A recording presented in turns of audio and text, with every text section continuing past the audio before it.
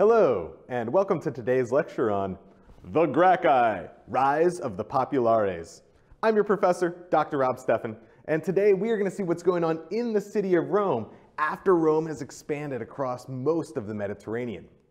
So, we're going to go ahead and start by setting the scene. Then we're going to talk a little bit about the effects of imperialism. We'll move into the life of Tiberius Gracchus, tribune in 133 BC, and then his younger and even more powerful brother Gaius Gracchus 10 years later. And then we'll wrap it up with a few concluding thoughts. So, how did we get here? Remember, it starts almost a millennium earlier in the early Iron Age, where tribes, a diversity of tribes, encompassed the entire Italian peninsula, the most powerful of which were the Etruscans. And they were much more powerful than the city of Rome when it was founded in 753 BC by Romulus. And for 250 years, a series of 7 kings ruled the city. And while they started out really good, they ended in a not so good kind of way. And we move into the Roman Republic, where we get Lucius Junius Brutus and Lucius Tarquinius Collatinus overthrowing Tarquin the Proud and instituting this new form of government, where there will never be a single king and where 2 people always must hold the highest office of consul, shared power. And we also get power dispersed to the people, who can now vote on people to represent them. Now, what we end up seeing is the very quick expansion of Rome starting in the 3rd century BC. So over the first 500 years of the city, Rome expands fairly slowly. It kind of takes them 250 years just to kind of expand outside the city walls, and then another 250 years to take dominion over the Italian peninsula. But after that, over the next century plus, we see Rome expand kind of not just to the islands here, but across most of the Mediterranean, including Spain and North Africa, Sicily, Sardinia, Corsica, Greece and Macedonia, and even to what they call the province of Asia in modern-day Turkey. So what are the effects of this imperialism? One of the things they do is they pick up a different style of agriculture. So over the first few centuries, right, of the Roman world, they have these small citizen farmers. So if you were kind of a normal family, you would have your own small farm, you'd produce enough food for your family, and then you'd have a little extra that you could go and sell. But after being embroiled with these wars with Carthage, what Rome ends up doing is picking up the Carthaginian style of agriculture. And that's based on what the Romans call latifundia. And you can think of these kind of like a plantation. So it's a huge estate, kind of a massive agricultural kind of complex that you see here, and then a big hinterland where the agriculture and where the kind of crops would actually be grown. Now what's happening is during this time, as Rome expands, there's an incredible influx of slave labor because Rome keeps winning all these battles, moving populations around and selling people into slavery. And so what's able to happen is these latifundia grow bigger and bigger and bigger, and they're staffed by the slaves that are coming in from their conquests of war. And what that means is kind of just like in business today, as something like Walmart or Amazon grows bigger and bigger and bigger, the little guy just can't compete. And so the smaller farms sell their land to the bigger farms, and then those smaller farmers need to go somewhere. And where are they going? They're going into the cities, of course. So the city of Rome at this period of time is growing in terms of population exponentially. It's going very, very quickly. And it's because all these smaller farmers come in and they've got to figure out something new to do, right? So they open up a shop and provide a service, or they sell something. And so Rome is really becoming a metropolis in this period of time. And we can see that in the actual kind of archaeological record. If you go to a site like Pompeii, we can see all these new services that wouldn't necessarily have been around a few hundred years earlier. So this is what like a normal kind of tavern in Pompeii looks like, right? We call this a thermopolium, a place where you can go get hot food. And you can see kind of the places where they'd have the snacks and wine set up. You could see where they'd have these kind of bowls of food or wine down here. And you could basically, just like today, pull up to the bar and get yourself some food and drink. Now, in terms of the kind of socioeconomic hierarchy, things are changing here as well. So we'll remember way back, kind of going back to the early Republic, there was a big split between the patricians, the kind of rich family, the patres that go back to the origins of the city, and the plebeians, the regular people. And remember, the plebeians would, like, during warfare, they'd basically leave battle, go up onto the sacred mountain, and say, hey, we're not fighting until you give us equal rights. Well, the thing is that over the course of several hundred years, the plebeians basically won. They got all the rights they were looking for. And so what ends up happening during the 2nd century is that the division between patrician and plebeian isn't as important. Instead, we get a new series of divisions, okay? So even though that one disappears, Roman society becomes more complex than ever. So we've got all these new slaves. Many times they're freed, right, after their period of service. We've got free laborers, merchants and soldiers and artisans, aristocrats and magistrates, the equestrian kind of cavalry class, right, of a certain amount of wealth, and then the senators at the very, very top. And the big division that arises here no longer is called patrician and plebeian, but rather it's the optimates, right? So we don't call it the optimates, it's the optimates in Latin. And those are the best people, very literally. Really, they're the richest people. And they go against the populares, right? The populares are the people's people, right? The regular people. And so even though we don't have patrician and plebeian anymore, we essentially get the same kind of struggle, just with new names, the optimates versus the populares. Politics is also getting extremely competitive at this time. Because Rome is getting richer and richer, there are more people involved, but it's the same number of small offices right at the top. Now, what Romans are trying to do, they're trying to climb this political ladder that we call the cursus honorum, right? The route of honors. And it's a 4-step process from quaestor, who's in charge of financial affairs, to aedile, who puts on public games and takes care of public buildings, to praetor, you might think of them as like a vice president, they're the second in command, and then the consul is the highest office. And then after you have either a praetorship or a consulship, you can go out and govern the provinces. So that's the kind of way it works. And what people have seen is that you can get incredibly rich doing a couple different things. You can get incredibly rich by fighting large battles against some of these other empires, right? So Scipio Africanus is a great example. And you can also get very rich by governing provinces, because you get to collect taxes there and things like that, and you have a lot of incentive to kind of extort the population. So politics is becoming very, very competitive, so people can get these kind of prime positions fighting other empires and ruling the provinces. And we can see how powerful individuals can get by looking at somebody like Scipio Africanus, all right? So he's starting to get these kind of privileges that he doesn't necessarily deserve based on the rules. So he's able to become a proconsul and head out to the provinces, even though he was never a regular consul. And then when he's done that, he kind of comes back and eventually is elected as the regular consul, but he's able to do that before he's made it to the position of praetor. And so we're able to kind of see people start to break the rules once they get enough popularity and enough power that they can kind of make the rules up as they go. And we're going to see that this actually causes some serious problems. Now, as Rome expands, culturally what's going on is they're becoming more and more embroiled in the Hellenistic world, right? In this kind of Greek world, the successor kingdoms of Alexander the Great. And we'll see in that part of the world, even though Rome comes to rule, they adopt kind of Greek as the main language, the kind of common language of the aristocratic people and of the administration out there.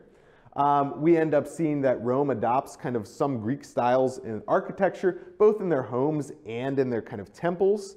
And we'll see that Rome adopts a little bit of kind of envy about Greek art and literature and philosophy, and they try to adopt and copy, more or less, these kind of Greek styles in their own art and literature and philosophy. And we could call this something like the great cultural synthesis of Rome and Latin culture coming eastward and meeting those successor kingdoms and really adopting a lot of Greek culture from that area. So now we're going to move and we're going to talk about this guy Tiberius Gracchus, who's one of the first individuals to kind of realize how much power lies in the people. Now, in 133 BC, right, with Rome at the peak of its power, expanding all across the Mediterranean, there are issues. So one of the things that we had just talked about, right, is that people are getting displaced from the land. People are moving into the cities, and this is a problem not just for some of those people who get displaced and have to move, it's actually a problem for the Roman state as well. And the reason for that is that in order to join the Roman army, you had a land requirement. So you had to own a piece of land in order to be part of the Roman army. Now, as people lose their land and move to the cities, they basically don't have that requirement anymore. So one of the things that Tiberius Gracchus does is he's elected to the rank of tribune. And if you remember this, this is kind of one of the most powerful offices of the plebeians, okay?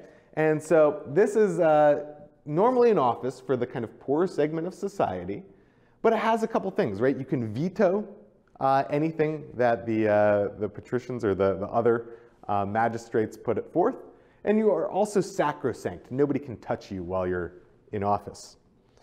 And in this office, Tiberius Gracchus puts forth a piece of legislation that basically would take large chunks of public land and break them up. So before, like, a large chunk of public land would be given to a rich person and they would administrate it. And now what he wants to have happen is, instead of one rich person administrating it, he wants to break it up and give it to regular people, veterans from wars, Roman citizens, that sort of thing. And that will help not only those people have some land and a way to make a living, it'll also help the Roman army because now more people meet the land requirement. This is actually just kind of as an interesting side note, it's actually not even that new. There was actually a piece of legislation about 250 years earlier that stated that nobody should kind of have these large chunks of land. All he wants to do is basically go back and start enforcing that. Now this is where things get a little bit weird. So Tiberius Gracchus, instead of taking his piece of legislation to the Senate and running it by them before it goes to a vote, he basically just takes it straight to the people for a vote. And this is where we start to see something kind of strange. So it turns out that the Senate, even though they have an incredible amount of kind of de facto power, right? Kind of an incredible amount of influence, they don't have a lot of legal power. So you didn't necessarily have to take all your laws to the Senate for approval before you took them to the people. And Tiberius Gracchus just turns out to be one of the first people who's like, oh, I don't have to do that? Well, the Senate's going to hate this legislation, and the people are going to love it. Let's just take it straight to the people. And the people do love it, all right? But the Senate does not, and they actually are able to convince the other tribune, there are always two tribunes as well, they're able to convince the other tribune to basically veto the bill. And this is where Tiberius takes another weird step. Instead of saying, okay, well, that didn't work out, he basically says, you better get on board, or I'm going to have you thrown out of office. I'm going to basically call for a vote and get you impeached from the tribunate. And the other tribune doesn't retract his veto, and so Tiberius Gracchus does exactly that. He calls for a vote from the people, and the people who, again, really like this legislation, kick this other tribune out of office. And so therefore, the legislation passes. The land reform bill passes, and it's actually kind of fairly successful. So Tiberius Gracchus puts together this agrarian commission to do the dividing, and it's made up of him and his younger brother Gaius and one of their other good friends. And the Senate reacts to this by basically giving them no budget to do this, right? So they were legally allowed to because the bill passed, but the Senate allots them a denarius and a half a day, right? So something like no money at all to actually be able to do this. And what Tiberius does is he says, I want the Pergamene treasury. And so you may remember that in this very same year, the kingdom of Pergamon in northwestern Turkey has bequeathed itself to the city of Rome. And even though they were fairly small, they were an incredibly rich little kingdom. And so what Tiberius wants is he wants to use the money from Pergamon to be able to fund the land reform. Wanting to take this kind of treasury for his own use in doing this, it starts a series of rumors.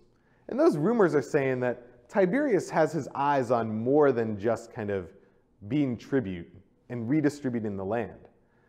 He has eyes on becoming a tyrant, becoming sole leader of Rome.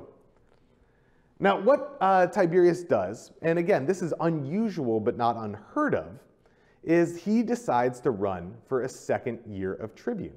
So normally they would just rule for 1 year and then you'd be out of office. He decides to run for a second year. And just like kind of not running things by the Senate, it's unusual but not illegal. Now, they're calling for all these bad omens during the election, right? So the priests, the Senate has influenced the priests. They're saying, we can't have the election because of these bad omens. People are blocking the doors to the Senate House. These things are kind of going wrong on election day. And what ends up happening is that at some point in time, these kind of rival factions start jarring with each other, right? Start pushing each other. And it ends up breaking out in this kind of angry senatorial mob, along with all their supporters, ends up breaking up these benches, these wooden benches and chairs. And they end up beating Tiberius Gracchus to death, along with 300 of his followers. And this is crazy because the tribune is supposed to be sacrosanct. Nobody should lay a finger on a tribune ever. And there was nothing passed declaring him an enemy of the state. And so this was kind of completely illegal. But Tiberius and 300 of his followers are beaten to death with wooden benches, and then they're thrown into the Tiber River. What do we make of this guy, right? Like, what do you make of Tiberius Gracchus? On the one hand, the guy's fighting for the people, right? He wants to redistribute land and give it to regular people in Rome. On the other hand, he's kind of tyrannical in some ways, right? He gets the other tribune kicked out of office. He doesn't run the legislation by the Senate. He's ready to run for a second term of this office, which is also unusual. And so think about some of those kind of questions as you ponder how he fits in to Rome and how he should be remembered. 10 years later, his younger brother, Gaius Gracchus, is able to take over that same position of tribune of the plebs.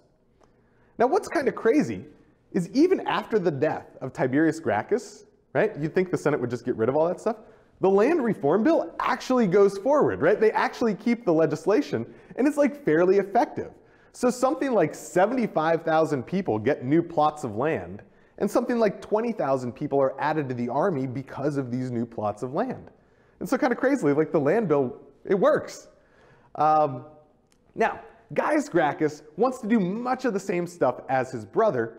You can think of Gaius Gracchus as Tiberius, but on steroids, all right? He wants to do all this land reform stuff and much, much more.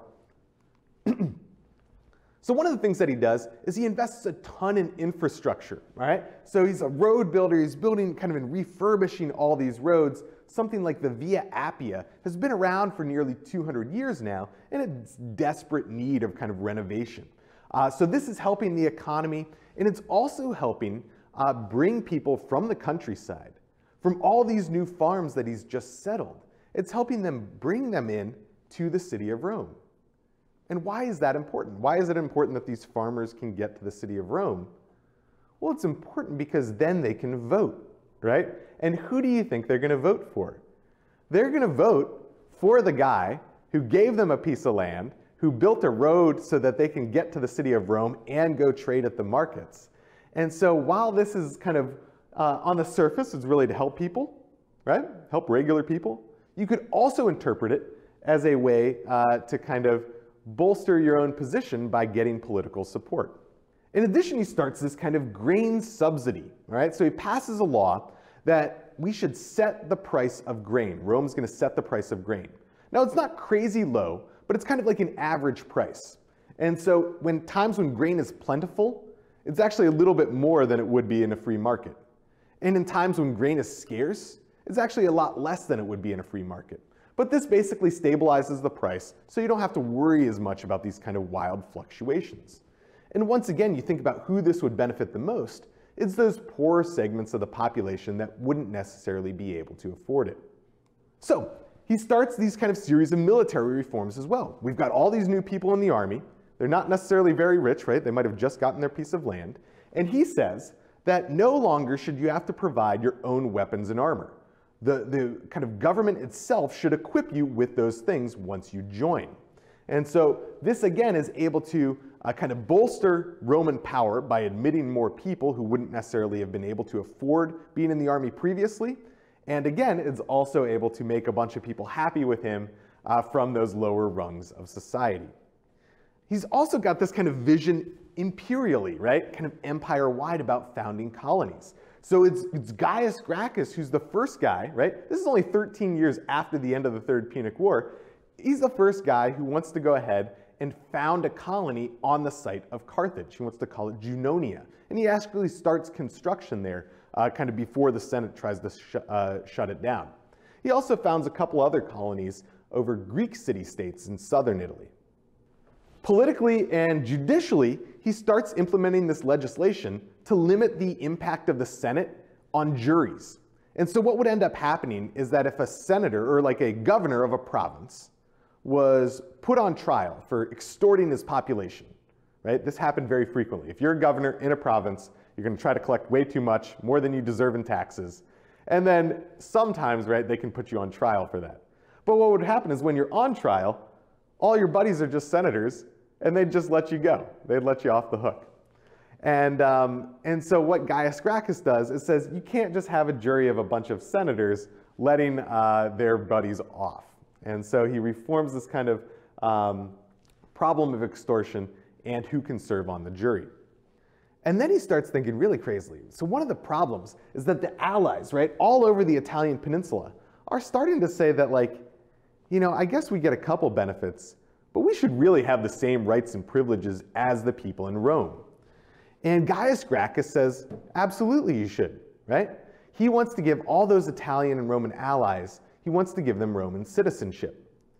And once again, you could imagine what the impact would be. On the one hand, hey, citizenship for everybody. This is like a really kind of noble idea. On the other hand, you could think of this from a different perspective where it's like, okay, he's doing this so that he can have more power himself. So the senators are opposed, and using this kind of thing, they brand him a demagogue, right? Just like his older brother, they're saying, you're becoming like a tyrant, trying to play on the power of the people to get what you want and basically take over the city. All right, now, what Tiberius has to do is he has to run for a third term as tribune. He's been tribune twice already, but he knows, having been branded a demagogue by the Senate, that things are not looking good for him. He's got to maintain this office so he can maintain that kind of position of being sacrosanct, where nobody can touch him. They can't throw him in jail. They can't physically harm him. But in that third election, he's defeated. And one of the first things his opponent, the new kind of consul, does is he passes something known as the Senatus Consultum Ultimum, the SCU, and that declares Gaius Gracchus an enemy of the state. And what that means is that any person in Rome, any citizen of Rome, is bound to do him harm. No more trials, nothing like that. If you see the guy, you kill the guy. And Gaius Gracchus knows that this is not looking good for him. He retreats with one of his slaves to the Aventine Hill, the hill of Remus, the hill of the people in Rome. And there he has his slave kill him, essentially kind of committing a version of suicide. So, a couple concluding thoughts here. What are we to make of these guys? When we look at what the ancient Romans thought of them, in generations following the Gracchi, they look back on these guys as heroes, right? They fought for things for the regular people of Rome. They fought for land reform. They fought for grain subsidies. They fought for infrastructure and citizenship. But you can look at it from another perspective. You could think of the Gracchi as the first people to really realize not the power of the people, but the kind of how much power they could get by playing to the people, right? The power in the people, kind of by using them and giving them things they wanted. These tribunes, right, who tend to be fairly low on the political ladder, ended up gaining more power than the consuls themselves. And so are these guys reformers, right? Or are they just in this for the prestige and glory that comes along with kind of being the most powerful person in the city of Rome? The final thing we can take away here is that we're starting to get these kind of inklings of violence, right? We're not to all-out civil war, but we see Tiberius Gracchus beaten to death with benches. We see Gaius having to commit suicide on top of the Aventine Hill. And what we'll end up seeing is how these kind of isolated incidents of violence end up exploding into full-blown civil warfare. But that happens long after the Gracchi, Rise of the Populares.